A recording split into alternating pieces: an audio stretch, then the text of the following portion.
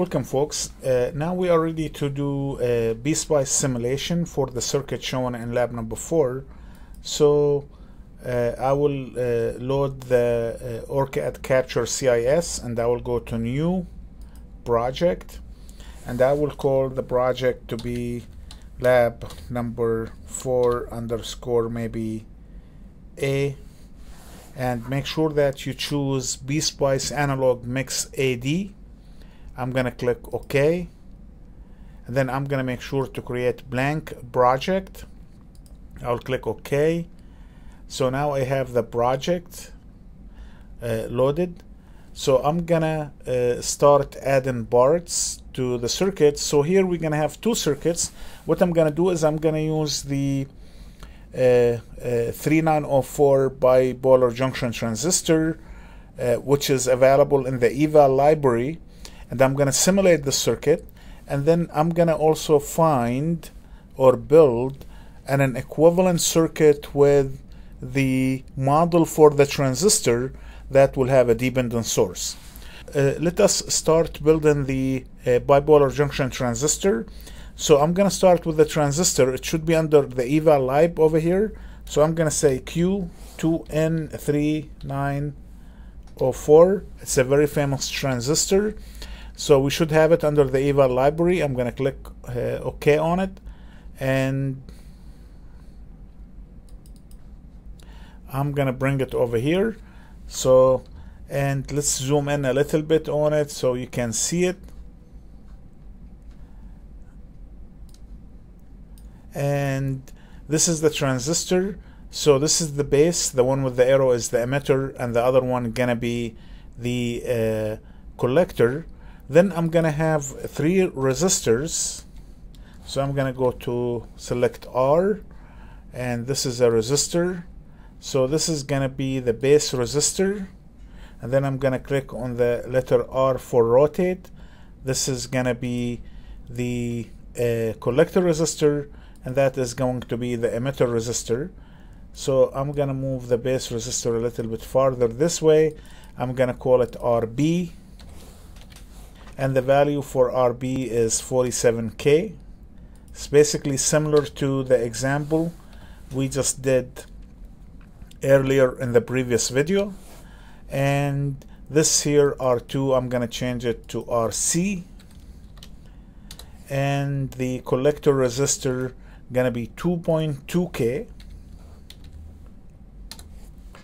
And then I will have here the emitter, and I'm gonna call it RE, and the value gonna also be 2.2K. And then I'm gonna have 2 voltage sources, DC voltage sources. So I will say VDC over here at the parts. So I will have 2 voltage sources, the first one over here, and the second one is over here. So this is gonna be 5 volts.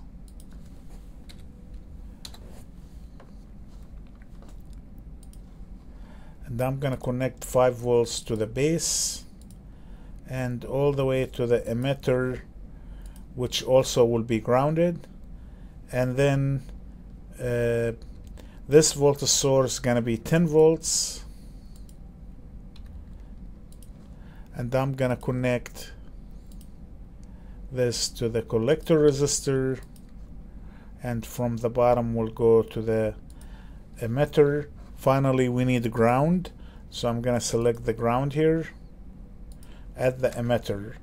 So this is the circuit, and now we're gonna create a simulation. We're gonna do a bias point simulation. So we're gonna call it sim1. Again, you can give it any name you want it. I like to call my simulation file names to be sim1 for the first simulation, sim2 for second simulation, and so forth. So we're gonna use only one simulation here. We will call it sim1. I will create.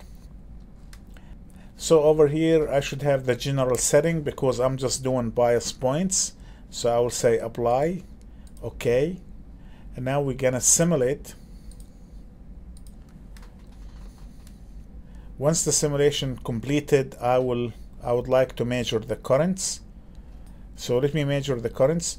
So clearly here the current is 1.7 milliamp. So it's very close to the simulated values that we have. It's not exact, but very similar. And now I'm going to show the voltage over here. So those are the voltage values. I have 6.25 here, 3.76 here, and 4.46 over here. So this is the simulated values using the model of the transistor that we have obtained. So now I wanted to simulate the same circuit using the dependent source, and let's see how we can build the circuit. So I'm going to build the circuit on the same file. So what I need is I will start with the transistor. We'll model the transistor.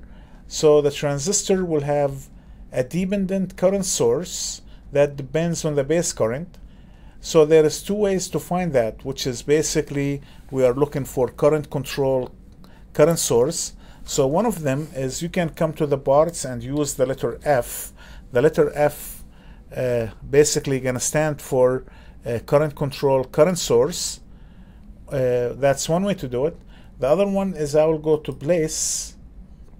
I'll go under PSPICE components, and then I will look under source, and then I will look under control devices, and I can choose CCCS, current control current source. So you go to place, PSPICE components, under source, control devices, and I'll choose current control current source. I can do that, or I can choose the source name F under the analog library. So I'm going to do that here. So this here gonna be the base current. It's gonna sense the base current, and then it need to multiply it by some scalar, and this scalar gonna be 160 to give us the collector current. So the collector current over here will be the same current over here, and the base current over here will be the same as the one over there. So, and then the base and the collector will be tied together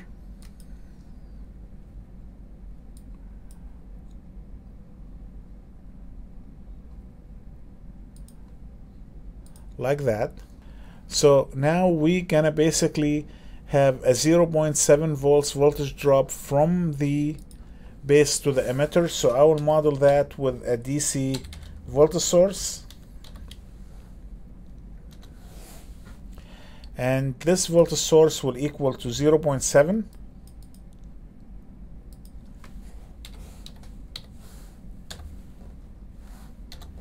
So now we know that this is the emitter. It's 0.7 volts below the base. This is the base, and that's the collector. So this collector is the same as this, and this base is the same as this, and the emitter is the same as that. This is the equivalent circuit to this transistor. And now we gonna basically have a similar resistor to the capacitor, so I can do copy and paste. So I'm gonna select this resistor. I will do Control C, that's copy. Then I'll do Control V, that's a paste. And then we called it RC1 to be 2.2K. I'll do the same with RE. I'll do Control C, then Control V. So copy and paste basically. And then I'll do it with the base resistor, Control C, then Control V. And that is my base resistor. And then I'm gonna bring this voltage source, Control C, and then Control V. Then this 10 voltage source is connected over here, and then it's connected at the bottom of the emitter. And I'm gonna copy this 5 volts over here, and then I'm gonna connect this 5 volts to the base resistor, to the emitter. Let me lower this a little bit, and let me increase that a little bit, make it a little bit higher. Okay, and then finally I need the ground, so I'm gonna select the ground here, Control C, then Control V. So you can see that I like ORCAD a lot because of how I can use those shortcuts. It's very easy to develop the schematic for the circuit. What's important here is that this here is a dependent current source. It's current control current source. So it will sense the current that comes in from the base through this source. It will sense it. This is our IB. And then it will multiply it by 160. That's the gain. And that becomes the collector current IC. So IC depends on whatever currents comes from here. That's how we implemented the current controlled current source. Now we are ready to simulate that. So let's simulate the circuit again. So let's see what we have here.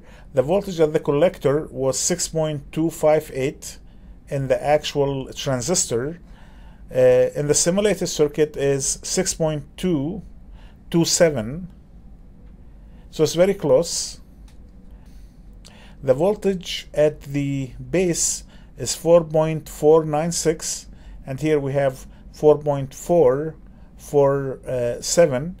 So the voltage is very also close. The difference between this model and this simulation is very close.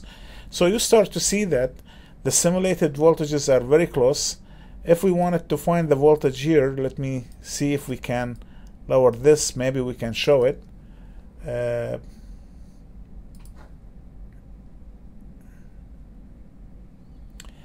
So it show me 3.796 at the emitter, and that's what I have here is 3.768. It's very small error between this model that we use to simulate the circuit and the actual circuit that is built in the lab.